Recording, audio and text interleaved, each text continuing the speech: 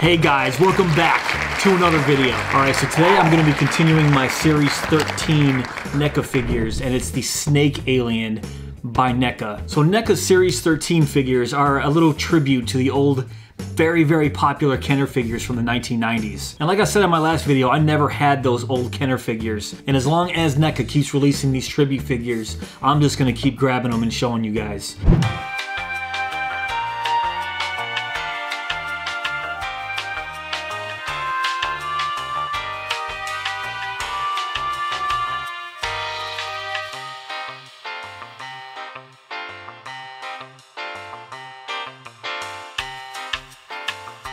Alright, so let's take a closer look at this clamshell packaging. Alright, so here's the Snake Alien in the packaging himself. Can't wait to break him out of this thing, but let's take a look at the bottom. Just like the Scorpion Alien, has really awesome comic book style artwork down here in the corner. And with a tack jaw and constricting tail. That's so cool. And then, exactly like the other packaging, it shows the Alien versus Predator. Oop. Get the light reflection out of there. Predators. And the Aliens figures from previous releases by Neca. Their socials are down here, and if you turn it to the bottom, all the people that worked on the figure. So let me grab my scissors and break open this clamshell and check this guy out. Alright, so here he is out of the clamshell. And I know they're trying to keep it retro with that clamshell type of packaging, but I hate it. I really wish they would stop doing it, but I see why they do it, but I really hate that stuff. But let's get to the figure.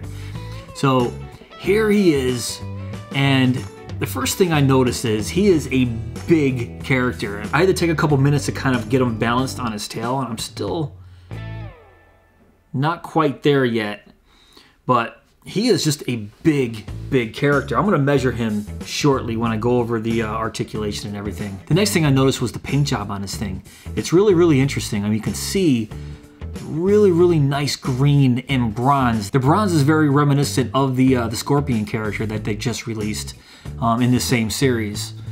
The green, though, is a really nice touch. You see that all the way down the front of his ribs here and all the way down his tail as it curls around. And then, so you got one side of green and the other side this nice bronze color. Right here on his talons is a really weird, like a metallic shade of purple. Same thing with his fangs here. And then turning around the backside, these little spiky claws here, they're also painted purple. But then on the top side, you have that same color bronze. So we have the green, the bronze, and then the purple. I'm wondering why they went with the purple, to be honest with you. I think it looks nice, but it's just it's a weird color choice, I think. I'm not sure. Not saying that it looks bad. I think it absolutely looks great. But I'm just wondering why they went with the purple. But anyways, let's start with the sculpt on this thing. Look at the head. It's a really exaggerated long head. And it's got the same ridges as the Scorpion does, which I really liked on the Scorpion. It's got the bronze color on the top, and on the bottom, they went with the green. The hoses you can see run on the bottom, and that's very reminiscent of other Alien characters. They have the hoses that run through the abdomen all the way down through the legs. And this one, those tubes, those hoses run all the way down his, actually, no, it stops kind of right there on his tail. So that's pretty cool. And we turn around to the back, and look at the sculpt on this thing. Really nice. It's like a kind of like the Cobra. I don't know what they call it on the Cobra, but where it opens up, and it's very reminiscent of a rib cage. And we turn around to the front. Very sharp, very bony type of ribs here. He has right dead center on his sternum. That's a really nice touch. Check that out. Pretty gruesome. Then we go down to his tail. And there is a bendy wire in his tail, and it kind of wraps around. And like I said, I haven't balanced him just yet, but I'll get to that. But everything on him seems to be very hard plastic, hard molded. But on his tail here, it's a softer material, so we can actually bend these little spines here. The same thing with the end of the tail here. It's very soft. So that's nice. All right, so let's start with his articulation here. So his articulation in his head, we have some really nice movement in his head this time around. The Scorpion Alien, terrible articulation in the head. You can barely move it at all, but this one, you can move it I mean, you can almost look straight. Now, looking up, he's looking about a 45-degree angle, and then down about the same. We have some nice movement left and right. Let's go to his jaw. So we got these fangs, they're like mandibles that are on a ball joint. I mean, look at this, we can move them straight up. All right, let me tilt the camera up a little bit. Straight up, I mean, you can go straight out like this. Look at this is pretty gnarly, guys. That looks great. It's pretty cool that they give us that much articulation with these fangs here. But what we want to do to get to this inner jaw, so we pull out these fangs a little bit, open up his lower jaw, kind of like that, and then this pulls straight out. So there's the first inner jaw.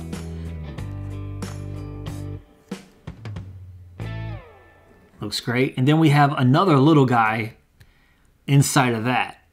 So check that out. So he has a lot of extension. A lower jaw, an inner jaw, and then another inner jaw inside of that one.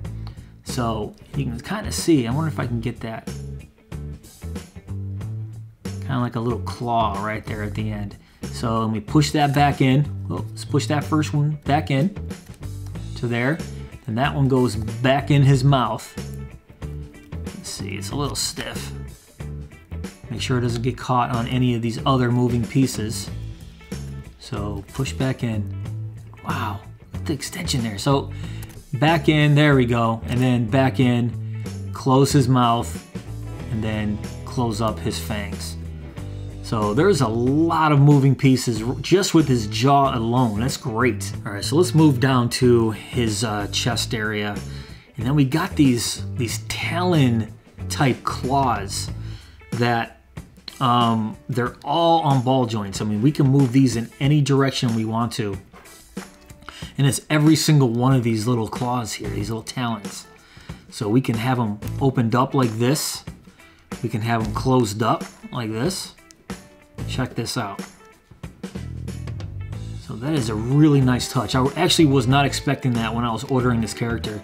They didn't mention anything about these being articulated. So we can have these come straight out. Kind of like so. So you can see the possibilities when posing this guy. I mean, he has just so much movement there. So that's a really, really nice touch. And of course, the bendy wire in his tail. I think the tail itself is 12 inches when it's not coiled up. But we do have some articulation right here at this point. So we can actually turn this piece right here any way we want to. And then we can bend this any way we want to. So I'm gonna measure this right now. And I'm gonna see just how long he is from end to end. Break out the tape measure and let me get from where he bends, which is right there. Oh no, it's much longer. It's about right around 15 inches. It's about 15¼ inches right from the part where he starts to swivel on his tail to the end of the spike there. He's right around 20½ inches from the top of his head to the tip of his tail. And like I said before, I wasn't a collector back in the 90s when these Kenner figures were going strong. I know the Kenner figures from the 90s were extremely popular, but I just wasn't into it back then. And just trying to straighten him out. See if I can stand him up. Come on. Close. All right, that's pretty darn good. Put him to the side, and then just like the old Kenner figures from the 90s, it does come with a repro comic book. Almost an exact replica. The only difference is it's printed on a little nicer, glossier paper. The old ones were more of a comic book style newspaper print. So this is actually nice that they included this. This is number 9, and it comes completely flat. The old retro comic books came all curled up in the packaging, but it's a nice touch that they kept it flat like this for everybody. And lastly, let's go over the backdrop here. So it looks like the exact same backdrop as the Scorpion. I don't see a point of this, so I'm not gonna keep it. I'm just gonna toss these, so yeah. So since I never had the Kenner Snake Alien, I can't really show you guys a comparison, but what I'll do is I'll throw them up on the screen over here and you guys can kind of see what the old one looked like compared to this one here. But I do know that the old Kenner figure did have translucent semi-translucent skin. And this one right here isn't translucent at all. With the old figure, you can kind of see right through him here. It's just the materials that they use. But this one, as you can see, you can't see through him at all. Alright guys, that's pretty much it for this video. What do you guys think of NECA's new Series 13 Snake Alien? I think he's fantastic. There's 3 total characters in Series 13, Scorpion, Snake, and Sergeant Apone. But let me know in the comments below if you guys plan on picking him up, or if you already have him, let me know what you guys think of him. But if you guys did enjoy this video, please give me that thumbs up. Please subscribe. And go! Just trying to straighten him out.